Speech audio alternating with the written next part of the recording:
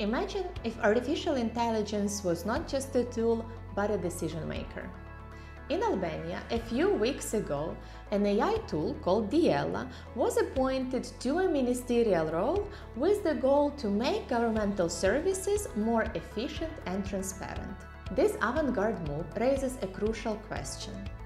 As AI is becoming a part of our daily lives, who sets the rules? In Europe, it is the EU AI Act, the first comprehensive legal framework for artificial intelligence in the world. It is a landmark regulation designed to stimulate tech innovation while still protecting fundamental rights. But how can you really regulate something that evolves almost daily? The EU's answer is a unique risk-based approach, a tier system that classifies AI systems based on their potential to cause harm. At the top are unacceptable risk AI systems, which are outright banned. These include AI systems used for social scoring by governments, like systems that grant or deny public services based on behavior. Real-time biometric identification in public spaces is also mostly prohibited, with only a few exceptions for serious crime.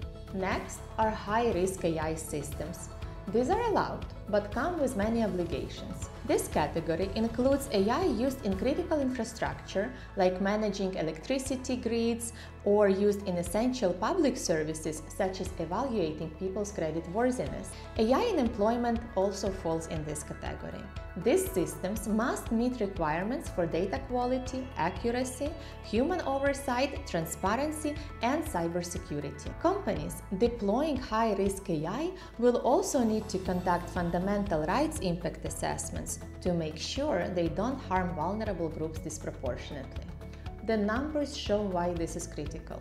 Almost 70% of companies are projected to use AI systems in the HR processes by 2027 for resume screening or performance evaluation. Furthermore, the adoption of AI in critical infrastructure is expected to surge by over 27% in the next 5 years. Below that are limited risk systems, which mostly include transparency obligations. For example, chatbots and deepfakes must clearly state that they are AI generated. Finally, minimal risk AI, such as spam filters or video games, face very few restrictions, encouraging innovation in areas which have very little potential for harm. However, some argue that its complexity and compliance costs could inhibit European innovation, especially for small and medium-sized enterprises. Others worry that the definitions of high risk might not keep up with evolving technology, which would leave loopholes. The economic stakes are